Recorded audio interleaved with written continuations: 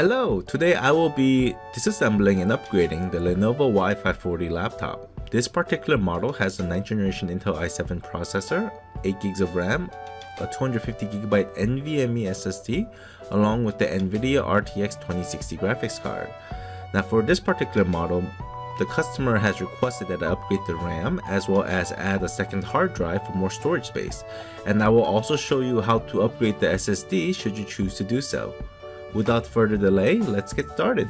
In order to open up this laptop, I am going to need two essential items. One is my small Phillips screwdriver and the plastic wedge. So first, make sure the laptop is obviously off. You don't want to open up a laptop while it's still powered on or in sleep mode. And you can see here there are a couple of screws, 4 on the top here, 3 in the middle, and 4 in the bottom. Now these screws are different sizes, so if you were to take them out, you have to keep track of which screw goes where, and if you put improper sized screws in improperly sized holes, you can damage the laptop as well as void your manufacturer's warranty. Now, as I said before with my earlier video, opening up this laptop to upgrade it does not void the manufacturer's warranty, at least in Korea. If you're in any other country, I cannot give you that same guarantee, and that's my disclaimer. Alright, so I'm taking out these screws in order, and I'm keeping track of where each screw goes, and yeah, let's keep going.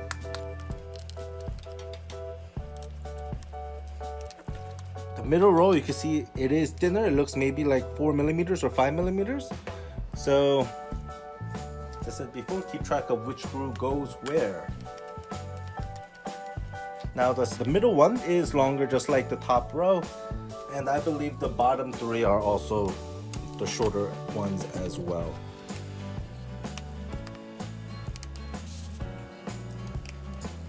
Now all the screws are out. I have kept track of which screw goes where. Let me just tilt the camera a little bit down. Perfect. Alright, so all the screws in the bottom are removed. Now if you take a look here on the edges of the edge of the laptop, you can actually see where a seam goes through, and that's where we're going to be making our opening. So be very careful opening it up. Now you can see this laptop has like the back end, the bottom back end does protrude, so we have to keep that in mind when we try to open up this laptop. Now let's get started. So I'm going to start with putting my edge in the lower corner and just gonna separate the seam. All right, we have that, and I would actually want to get my wedge and actually pull slightly upwards, but you can see the seam on the upper half of the laptop is slightly different because there is a cornered angle. So I'll get a wedge here and put it in this way, okay, and just keep going along the edges. Very good. Now I'm at the back. Same thing, put the wedge in the corner, and once you're in, just slide down. Yeah, once you're in, slide down like that, and the whole thing should come apart. Very simple. It's actually a bit, I think it's a bit simpler than my last laptop disassembly video. All right, so now we're in. Okay, now we have opened up the laptop. Let's look at what's inside. So first, we see the M.2 SSD that is standard in this particular model. We see the tray for the 2.5-inch hard drive, which we're going to be using. And we have memory slots which is underneath this metal plate. So in order to get this metal plate out, what I'm going to use is my plastic wedge, get at the edge here, and just take it out. Just like that. So there are clips that clip into the edges here. So you can see there are 2 memory slots, and this particular model has a single 8GB stick, which I'm going to be taking this out, and we're going to be putting in 2 16GB sticks in.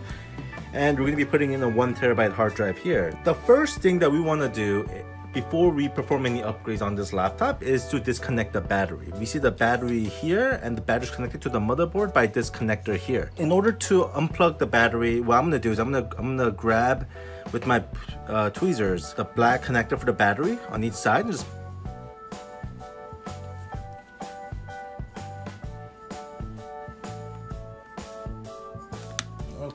the battery is disconnected. Okay, so first I'm gonna do is the easiest part. I'm gonna take this RAM stick out,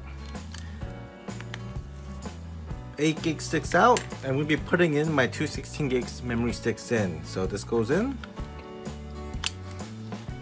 and second one goes in as well. And I'm going to be putting this metal plate back on, or I am going to forget. So the memory upgrade has been completed. Now, as for the hard drive, just like in my previous video, I have a brand new sealed 1 terabyte hard drive from Seagate. And what we also will need is the separate hard drive cable. Now, in South Korea, where this video has been recorded, every time you buy this laptop, this hard drive cable will come in the box. Now, if you're from a different country and you didn't receive this cable, I would suggest you contact your nearest Lenovo service center and see if they can mail one to you. Okay. Just like before, I'm going to open up the hard drive.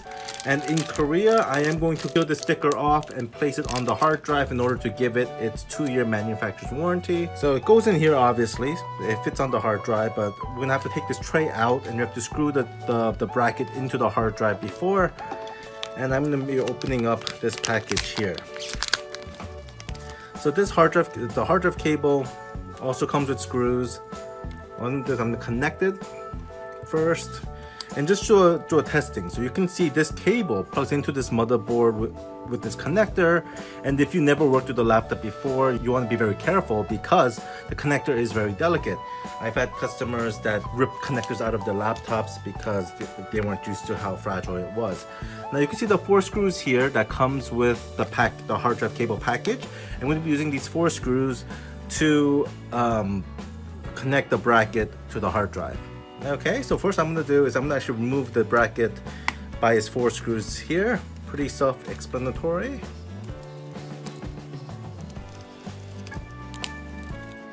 Okay, now the bracket is free. I'm going to put the hard drive in the bracket in the way that I did during my fitting, just like that. And I'm going to use the 4 screws that came with my hard drive cable in order to secure the hard drive onto the bracket. Okay, very nice.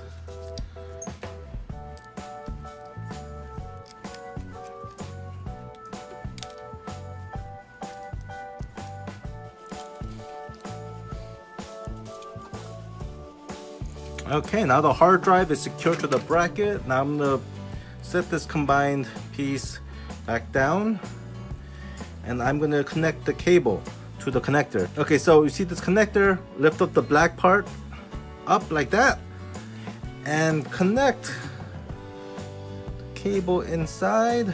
Make sure it goes all the way in, and then you have to press the black connector back down like that, and now it's secure. And what we're gonna do is I'm gonna be screwing down the bracket hard drive back to the laptop with the screws it came with. Perfect. All right, and if you also want to upgrade the SSD, it's very simple. Take the screw out that's securing the SSD, take it out, and you could put in a brand new M.2 SSD. Just keep in mind, if you want to upgrade the SSD on this laptop, you have to have an NVMe M.2 SSD. Okay, now before we close this up, don't forget to reconnect the battery cable.